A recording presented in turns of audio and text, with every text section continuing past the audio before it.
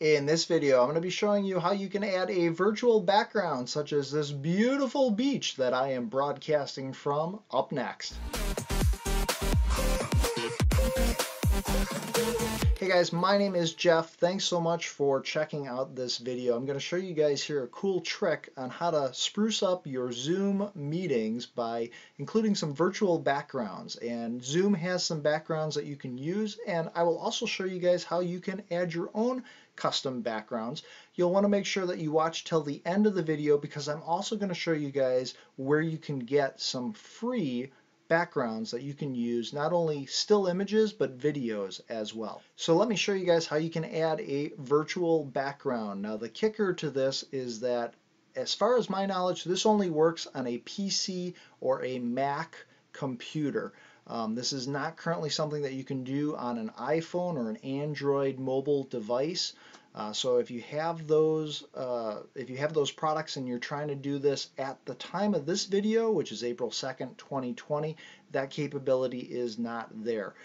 The other kicker is with your Mac or your laptop Windows computer, it has to be powerful enough in order to support adding these virtual images. There's a link that I will provide down in the description below that takes you over to Zoom's support website, and that will show you the requirements you need to make this work. Now ultimately, if you're still having problems making this work, I'll go into some troubleshooting at the end of this video, but let's get into what you need to do to add your virtual background. So once you're in a Zoom meeting, you're going to want to go down to the bottom of the screen.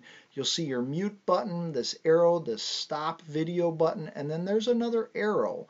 And this arrow here is going to give you some different options, one of which is going to be choose virtual background. And again, if you don't have this option, I will cover some troubleshooting at the end of this video, hopefully to give you that option. But if you go into choose virtual background, this is going to bring up the options here to add a virtual background. And some of these come when I installed Zoom. So we've got our beautiful pictures here of everything from our bridge to grass, even looking at the planet. And that is essentially just by clicking on those images, that's how you're going to add it to your background. There's also a couple of videos that come pre-installed with Zoom. And again, by just clicking these buttons, that is going to add it to my background. If you are brand new to using Zoom and you want to find out more tips on how to start meetings, to host them, invite members, and do cool things like do screen sharing where you can show them PowerPoint presentations, play videos, and more, you'll want to check out the other beginner's guide to Zoom video that I've done, and I will leave a link down in the description below. In addition to that, you probably want to add and customize your own backgrounds, and you can do that by clicking this little plus button right here, which allows you to add an image or video. And if you click on that, you'll see the options here to add image, add video. So let's go through that. Let's add our own custom image. I actually have a downloaded image here on my computer of some office chairs. So I'm going to highlight that and open that up. And we will see here now that I am sitting in this luxurious, spacious office here in the downtown area of city to be named later. But I do want to give you guys some tips here to making things look good with your virtual background. One is you want to have good lighting.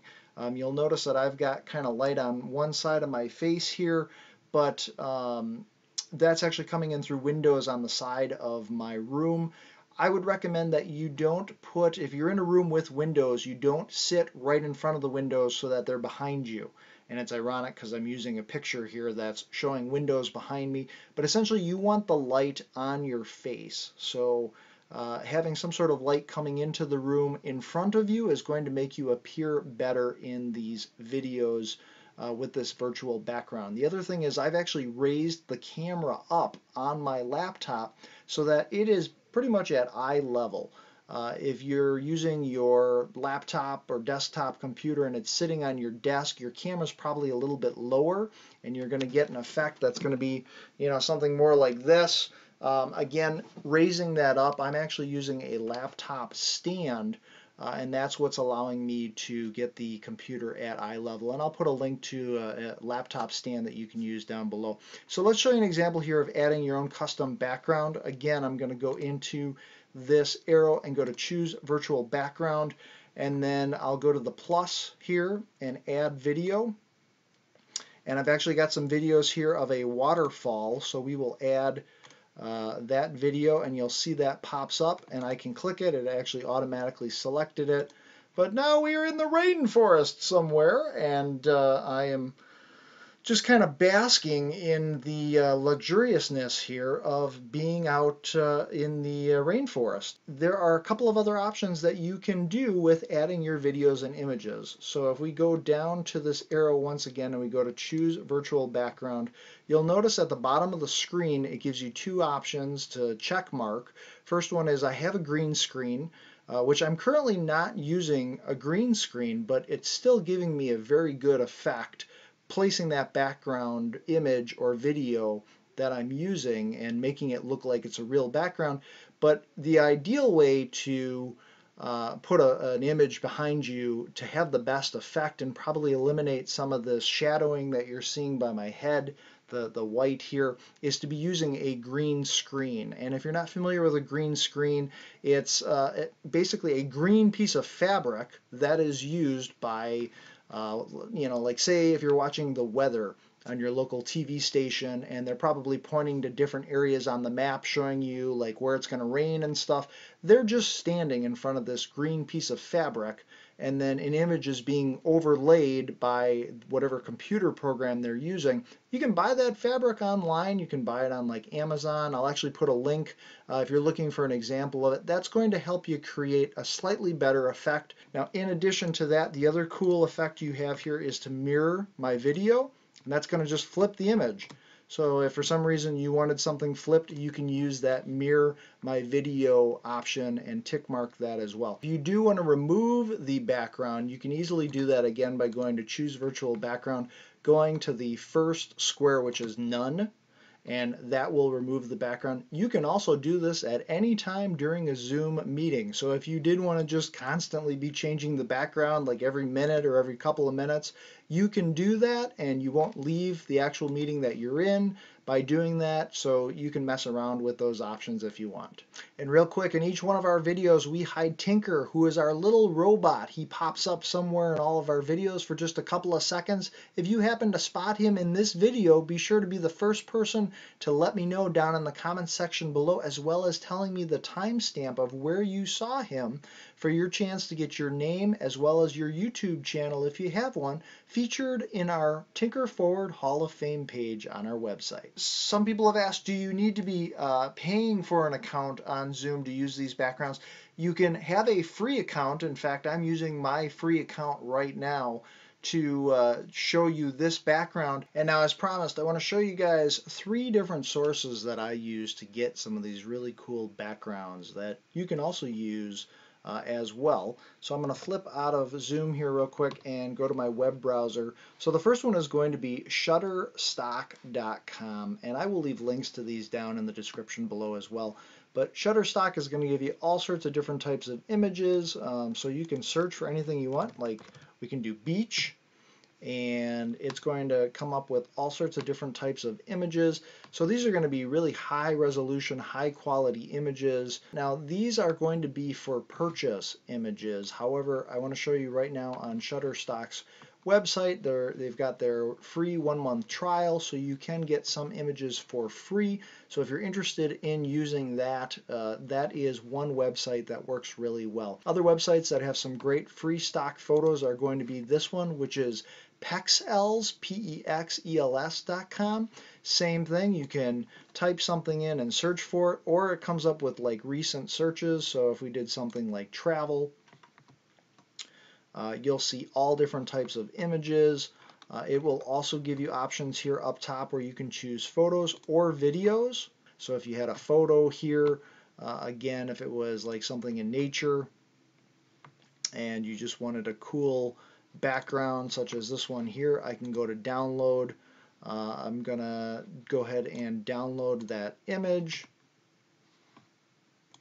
Once I have it downloaded here, I can go to Show in Folder, which is going to be my Downloads folder, copy that and put that into whatever folder I want, and then when I go back to Zoom, I can actually just locate that in Zoom. So if we jump over here back to my Zoom, go to my arrow, choose virtual background, go here to like add image, that's locating that Zoom folder on my desktop. I can choose that image, and then that is going to pop up down here, and now I've got it as a background. You would do the same thing for video. Save the video to whatever folder on your computer you want, and then go to add video. That will do the same thing. One other website that I use that I want to show you guys real quick is going to be this last one here, which is Pixabay. Pixabay.com is another cool one, and you can type in motion backgrounds, and this is going to give you all different options here for different cool backgrounds that you can use.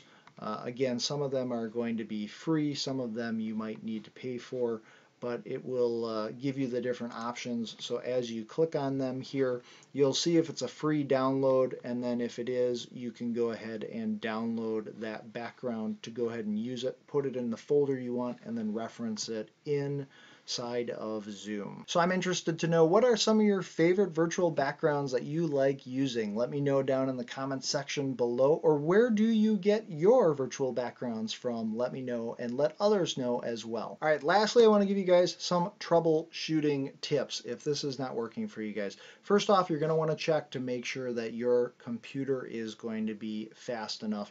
I can tell you from what I've been reading online, people that are trying to use these virtual backgrounds on Chromebooks, the Chromebooks are just not powerful enough to support the virtual backgrounds. In addition to that, if you're a student or maybe an employee working for a company and they use Zoom meetings, there is a setting in Zoom where they can actually deactivate your ability to use virtual background. But if you're just trying to do this on your own and you're using your laptop computer or your Apple product, what I can tell you guys is if you click over to the Zoom website and use the link that is down in the description below, that'll take you to the Support Zoom webpage, which shows you here the virtual background requirements.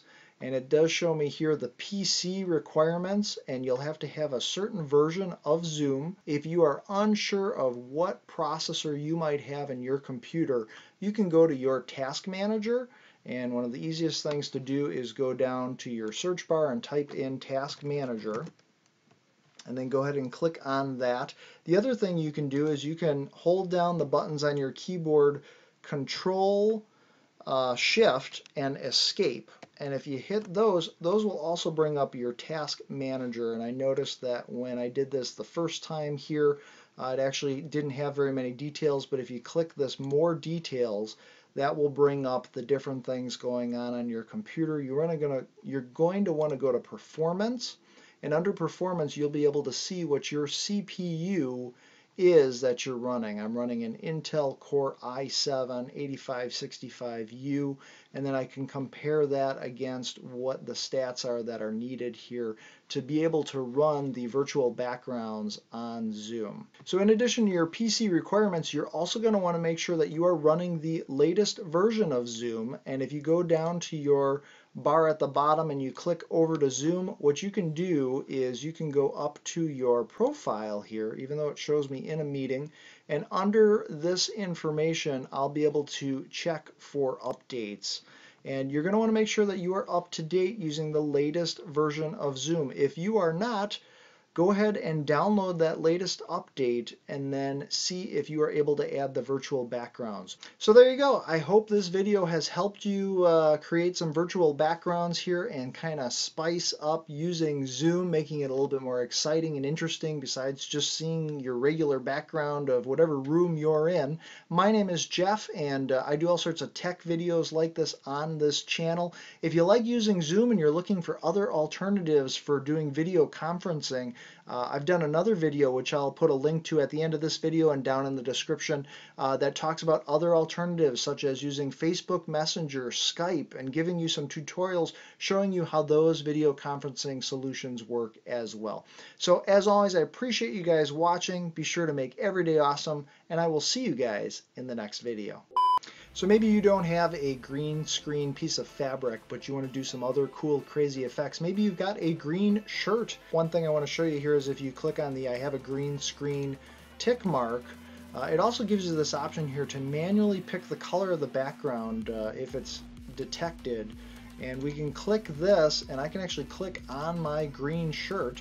And you'll now notice that this is my green screen, and it's not going to be perfect because it's got shadows, it's not flat, it's just me wearing the shirt. But again, kind of another cool effect of how the green on my shirt is displaying whatever background virtual image I have, because that is kind of acting as that green screen.